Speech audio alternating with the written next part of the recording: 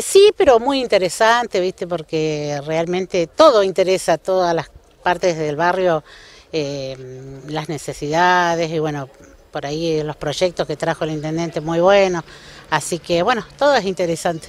Bueno, ¿ustedes cómo plantearon? Recién nos hacías un resumen, tiene que ver con el tema de asfalto y se planteó el tema de las tierras, de las escrituras. Sí, varios puntos, por ejemplo, ¿no? Escrituras, que varios vecinos estamos peleando por las escrituras de nuestros terrenos. ¿Qué les dijeron sobre eso, Nico? Bueno, muy buen proyecto porque el intendente, bueno, ahora se va a dirigir a hablar con para ver si podemos hacerlo a través de la ley Pierri o a través de un abogado, un apoderado nuevo que tiene las viuda Marini, viuda, no sé qué es lo que está quedando últimamente.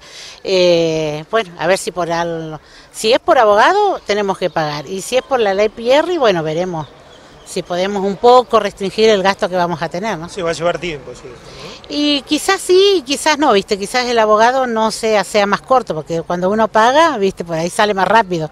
Pero nos decían que les habían dado la tranquilidad que no corre en peligro el lugar donde están. No, para nada. La casa es nuestra y es nuestra. Lo único que uno pelea por eso para tener sus cosas más en regla y bueno, es más beneficio teniendo una escritura de su terreno, ¿no? Ahora, ¿cuál es el problema, Nico? Que la dueña al parecer ya no atiende el teléfono, no responde las requisitorias. Sí, incluso el intendente dice que él ha hablado con ella y habla 2 minutos, 3 y cuando le habla de Catriel de escritura corta automáticamente, así que no quiere saber nada con la de Catriel, pero quizás tenga sus razones porque a lo mejor en ese tiempo cuando pasó no sé qué. Bueno, hubieron algunos intermediarios ahí que no se llevaron a cabo y bueno, estas señoras están muy enojadas y bueno, pero aproximadamente más de 80 carpetas hay para escriturar acá en el barrio. Bueno, ojalá se pueda, Nico, ¿no? Sí, seguro, no hay que perder la fe y bueno, y la esperanza, ¿no? Bueno, y además, ¿qué otros temas?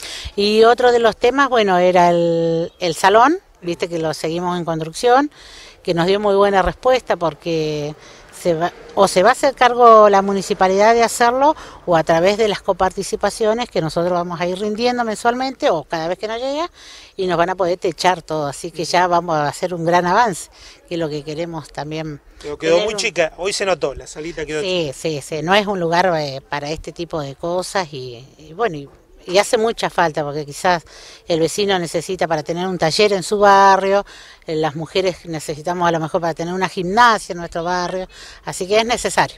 Nico, se habló del tema cloacas, hubo un anuncio del gobierno nacional a través de Marcos Peña del plan director cloacal, que esto sería muy importante para la ciudad, para esta zona que se reclama, hay varios sectores sin el servicio de cloacas. Sí, el señor intendente nos comentaba que la próxima semana viaja a Buenos Aires sobre este proyecto que bueno, va a ser muy bueno. Por lo que él tiene entendido se va a hacer la renovación de todo caños porque los caños que tiene aparentemente son chicos, no abastece la cantidad del rama cloacal que está viniendo, ¿no es cierto? Y después, bueno, nos comentó que se iba a hacer fuera de la torre para allá, va a quedar las redes principales, y así que, bueno, buenas respuestas. Bien, y además en los cordones cuneta va a haber un trabajo de compactación de calles, no sé si se habló puntualmente del asfaltado de alguna de las calles aquí del barrio. No, asfaltado no, pero de cordón cuneta sí, que realmente varios vecinos preguntaban sobre eso. Se va a hacer entre Córdoba y Chubut, todas las calles que anexan entre la Chubut y Córdoba, se va a hacer cordón cuneta para esas calles. Ahora de la Córdoba para allá, bueno, será otro proyecto, pero bueno, cordón cuneta van a tener todas esas calles. Bueno, lo importante, el abovedado de las calles que van a quedar listas, con el ripio, con el calcario, todo compactado. Sí, perfecto, va a quedar bien, lindo. Y después nos hablaron mucho de los desagotes fluviales, viste, que se van a hacer, que el barrio que más abastece el desagote es bueno, se va a hacer buena.